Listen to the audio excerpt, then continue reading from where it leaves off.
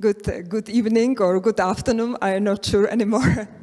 And yeah, yes, thank you very much. I think this was the best part because I am not so funny speaker because I prepared a presentation for you. I'm not able to speak like my predecessors, but it's a big honor for me to be here. And I consider this also as a symbolic thing for the Czech Republic that together, like academic sphere, state institutions and NGO sectors are together to speak to other countries' representatives and also guests from the Czech Republic. And I think this is the important thing, that those sectors cooperate together and that they try to make a system much more comprehensible and transparent for schools and for teachers. And I think that we are really trying to do the best, and also that we are here. This is the sign. My name is Silvie Pýchová, and my role here was to speak in English, so I'm sorry for the inconvenience, both for English speakers and the Czech guests. But at the same time, so I am representing NGO sector in the Czech Republic. I am proud of it, I can say, because for 12 years I am leading an umbrella association of 34 today member organizations working in education, mostly NGOs. And also I'm a member of the government council for NGO development in the Czech Republic. So this is my role. It was not all the time. Previously I was a teacher at the beginning, and then I worked for state. But something happened in 2010, and I think it was a crucial year for the Czech education system, that many experts from state institution left state, governmental organization, and started to work for civic organizations. And the reason was that there was a kind of political shift, we can say, and a beginning of a tendency of the continuity was disappearing from our work at the time. And many experts at the time decided to set new organizations. Many new NGOs, many new organizations appeared at that time, and this sector is very strong in the Czech Republic. As I know the situation in other, for example, neighboring country, I think that we have really many NGO organizations working in educational sector, and their role is to support schools. I have to say that nowadays the political situation, it's much better if we compare the situation in 2010, and we have now like educational strategies that really are going in the same way, and we can support those national strategies, and we are happy for it. What we are doing as NGO sector, and we organize regular roundtables about education policy, and regular, it means monthly roundtables. So we really call for experts, state representatives from, for example, National Pedagogical Institute, Ministry of Education. In every roundtable we have a guest from the Ministry of Education. We have NGO representative, academics, and we call them to discuss together like current issue in education. For example, nowadays we have very important discussions about the reform of curricula, so there are roundtables about this issue, or we have, for example, discussions about some specific topic. Then this is the way how to give voice to experts, and I think that ministry can invite experts, of course, but our role is to do it in an independent way. So if we see that some agenda is somehow overviewed or there is not enough attention, we organize this kind of event. And it's happening, and we are happy for the cooperation with the state institutions. The other way, the other thing what we do, it's an initiative called Success for Every Pupil, which we established in 2013. And it looks like, for example, for Finland or for some countries, it looks like a normal and natural thing, so success for every pupil. But this was not the case in 2013. There were many various paradigms in the school system, what is expected. And we decided to try to call those organizations which are following the vision Success for Every Pupil. Nowadays, we can say that there are hundreds already, and we organize every year annual conference together with the Ministry of Education and also other important organizations in the Czech Republic. And for us, it's an event to remember, to say, and to validate the vision that it is still the same way. We do not go back. We do not go the other way. We continue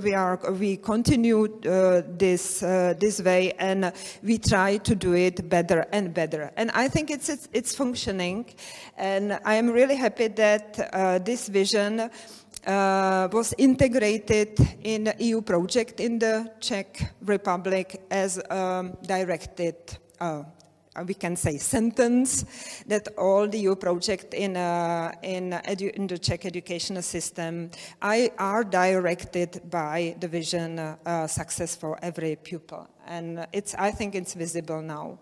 And what we are also doing are public consultations. When the strategy 2030 was prepared in the year 2020, our contribution was to call, at the time it was 700 stakeholders and experts, to use the Delphi method. I do not know if you know what is Delphi method. It means it's a very demanding approach to the survey, because it's activating the experts, that they are discussing each other in an anonymous way, that they can comment each other's suggestions, and finally we were able to prioritize like 39 top topics for the Czech school educational system, and the experts were able to give them the priority. It was the source for the strategy 2030 as well. But we do also other surveys among experts about well-being, for example, as it was said. All these instruments that I presented were about networking, about discussing, about meeting each other, about events. But with the strategy 2030, we decided it's not enough for the Czech Republic. And we decided to establish a strong partnership. The partnership was founded by 7 umbrella associations, like 100 youth associations, then 200 like local communities, network of local communities, association of headmasters, then our association of NGOs, association of regional educational centers, association for inclusive education, and also platform of private foundation like donors who decided to invest jointly in the Czech in the development and improvement of Czech schools. So this network established a common partnership, and leaders are changing, unfortunately or fortunately, because you can see, for example, Klára Laurenčíková, who is nowadays governmental commissioner for human rights in the Czech Republic, and there is a new leader today.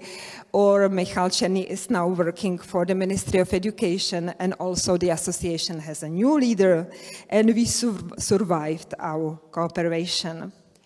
And in this cooperation, in this partnership, we decided, we are sure, and it's clear, that the government is responsible for the strategy 2030. We are not competing with the government, but we would like to contribute to the success of the strategy 2030, and we choose two topics, two goals that we think we have a good expertise in it, and if we can offer our expertise and our knowledge to those two goals. One is to help to invent effective system of local school leadership, which would be capable to improve educational outcomes of pupils and equal opportunities, because as it was already said, our system is very autonomous. We have 10,000 schools, we have 2,500 school administrators like municipalities. It is very autonomous system, which is not easy to lead, as Ivo already said.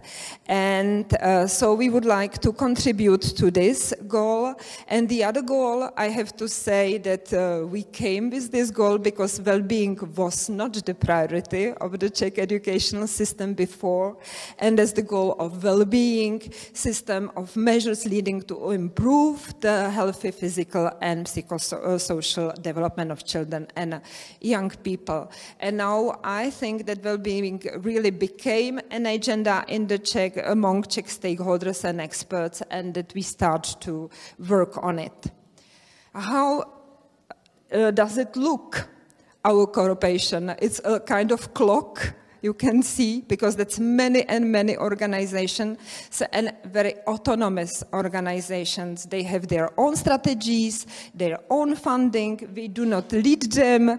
Only what we do, we are building a synergy and coordination mechanisms. So, we are led by the principles of collective impact, which we brought from Canada and the US. And it means that we agreed, all the organization, on a common agenda, common indicators, common coordination, which is not an easy thing, common communication, and SCAF is a backbone organization. So we provide all the support that this mechanism, this clock, can work from day to day. And our goal is to build a new culture of cooperation of very autonomous organizations in the Czech educational system with common goals. It's including 22 organizations, 7 founding platforms, 11 expert organizations, and I have to say that, for example, for well-being, we built a working group of therapeutes or with organizations working with really aggression in families and all those really hard and difficult issues, and we put them together with Association of Czech School Counselors, of Association of Pedagogical Psychological Centers in the Czech Republic, really to create a common, I would say, approach how to support well-being of pupils in the Czech Republic. We have 4 consultative institutions, Ministry of Education, and I have to say that really we meet regularly, monthly, about the agenda. Czech School Inspection, which is providing us really good data, and also, for example, Association of Regions, because I have to say that it is really a very important partner for us. And we have 55 local partners, local initiatives, local, it means at the level of municipalities. 60 experts in working groups. And what does it mean, my role? My role is really, our role is to support negotiations, and to invite and call people to really, to make the opportunities that they can really openly and safely discuss about those issues. This is the picture from the conference Success for Every Pupil, and I would like to say, because I saw it in the materials, that thanks to it we had here in the Czech Republic, for example, Professor Michael Fullen or Andy Hargreaves. That's the opportunity to bring here to the Czech Republic also this knowledge, because it's important. And this is not everything, because the situation in the society is so complicated today that we are convinced that we have to cooperate cross-sectorally, and we are a part of a huge cross-sectoral network of 18 networks working also in other sectors, like in humanitarian help, or in environmental issues, or youth association, anti-corruption organization, women's organizations, and all together we are meeting monthly and working on our common issues, which are cross-sectoral or trans-sectoral. So, I'm finishing because the reception is waiting for you, but I wanted to provide you that we do not know if we are doing it well, but we are trying to do our best to discover the opportunities and to find ways how to cooperate jointly with the state institution. And I think that now we have really the new challenge to start a very good cooperation also with the academic sphere, which is a huge sector, but I think it's starting. And what we can offer from the NGO sector, we are convener, we are facilitator, we support participation, trying to build partnership within the system. We have some expertise as well in our NGOs, and it's important to identify it. We are also providing school support. Many NGOs are providing school support. We are continuity keeper in the Czech Republic, I can guarantee this. And we try to defend public interest, and somehow we can be independent, and we can also bring some additional financial resources from EU funds, but in the Czech Republic also from the very strong private foundation sector, which is really exceptional, I have to say. So thank you for your attention. I wish you very inspiring and nice conference, and it's really fantastic to meet in person, I think, after years of pandemic situation. So enjoy it as you like, and I wish you a nice experience from the Czech Republic. Thank you for your attention.